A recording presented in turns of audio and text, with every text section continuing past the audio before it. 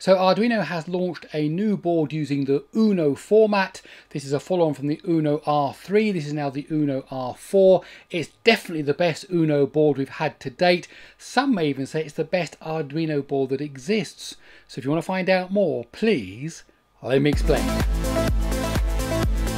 Okay, so the Arduino Uno R4, this is what it looks like.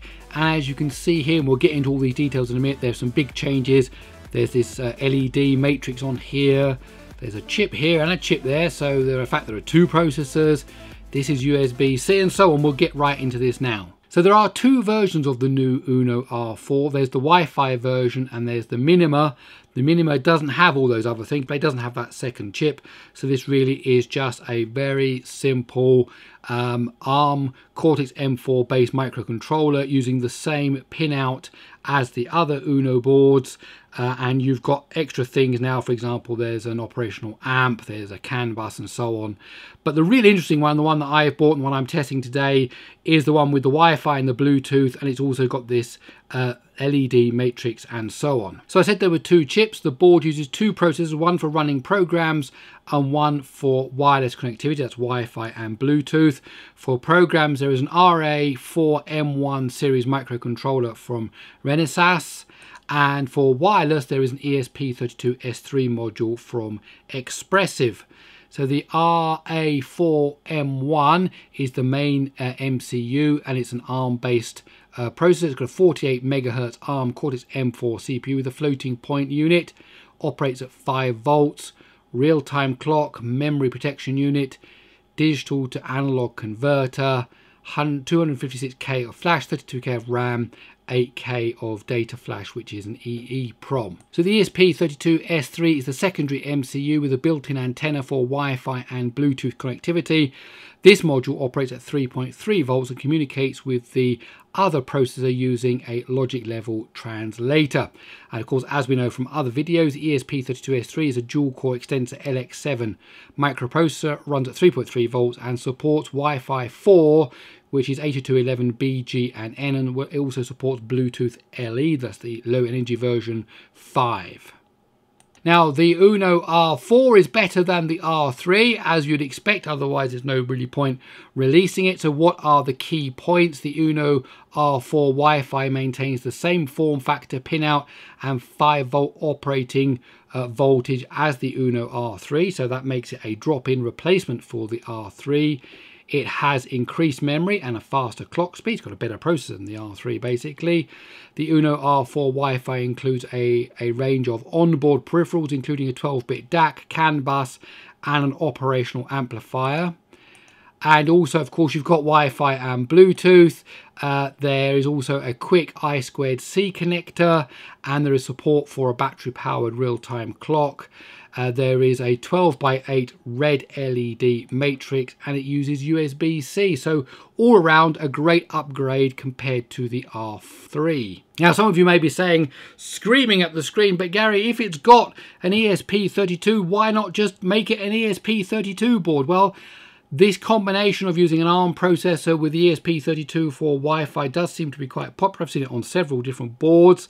And of course, Arduino do also have the Arduino Nano ESP32, which is just that. It's the dual-core ESP32S3 processor, also giving you Wi-Fi and Bluetooth. And I just released a video about that just a few days ago. So if you're interested in that setup, go and check out that video.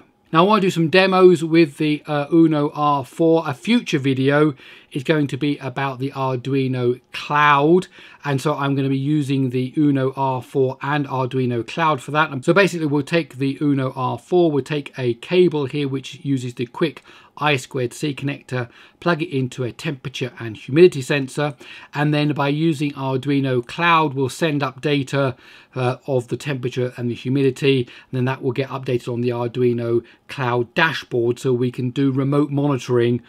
This is IoT basically, Internet of Things, remote monitoring, in this case temperature and humidity. Of course you can remote monitor almost anything, but that's not in this video, that's in a future video. So do make sure you subscribe to the channel if you want to make sure that you catch that when I drop that video. Okay, but today's video we're going to be getting started programming the Uno R4 and then using that LED matrix, since it is one of the interesting features on this board. and there it is showing the heart shape, which is one of the default demos they give you, and in fact that's what's on the board when you start it up. So to get going, you need to use Arduino IDE 2.x, go to the board manager, type in Uno R4 into the search box, and then install the Arduino Uno R4 board, this one here. Just click on install. That will give you all the stuff that you need to get yourself up and running with the board.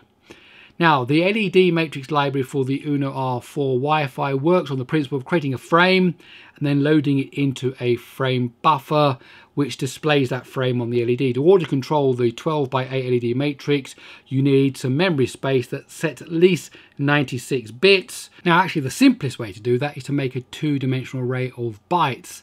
So you still get 96 bytes being used, which is not so memory efficient, rather than 96 bits, but it's really easy to visualize what's going on here. Basically, that is the LED matrix, and you can see it there in front of you in the code. So I've hacked together some code to display a 2-digit number on the LED matrix, and basically I've defined the different numbers in a half size grid, so 1, 2, 3, 4, 5, 6 by 8 rather than 12 by 8.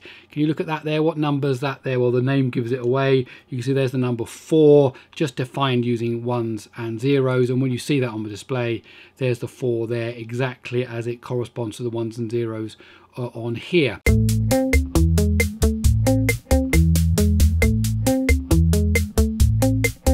Now, all the code will be available on my GitHub repository, Arduino Uno R4 review. You can go through that, but basically it just takes those arrays and then adds them together side by side just to kind of display the numbers. Now, are there any downsides to the Uno R4? Well, just like the Uno R3, it's not breadboard friendly in the sense you can't just stick it directly into a breadboard. You can of course take leads away from here, but if you look at the Nano ESP32, it's got the feet on it that just go straight into the breadboard, and then you can take lines away from here. On this you actually have to plug into the board and kind of take flyers out. It still works. A lot of people use it. If you're happy with that, if you're used to that format, go for it. If you want something you can stick straight into a breadboard, there are other Arduino boards available, and of course other boards available like the Raspberry Pi Pico and so on. Are there any other downsides? Well, the main downside is the price. It costs 25 euros. That's $27.50 for the Wi-Fi version, 18 euros or $20 for the minimum version, whereas something like a Raspberry Pi Pico W costs just 7 euros. So there's a huge difference in price there. Now, as has always been the case with the R3 as well, there will be clones that will appear and they will be cheaper, absolutely. So that's one thing to think about. And the other thing, if you buy directly from Arduino in Italy, it's going to cost you. In Europe, it was €11.79 for shipping, then a further $6.99 for taxes. That's a VAT, value-added tax, sales tax, as the Americans would call it. And in Europe, you pay it on both the delivery charge and the price, so that is 20% roughly of those two add up together. So I actually paid 43 euros for this board, which is a lot of money. Do you think how many Raspberry Pi Pico Ws I could get for that?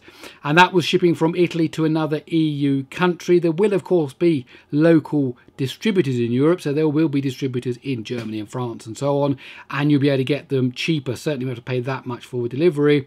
And in the USA, shipping generally seems to be much cheaper if you use the US Postal Service, even just a few dollars, in fact, to ship it to you.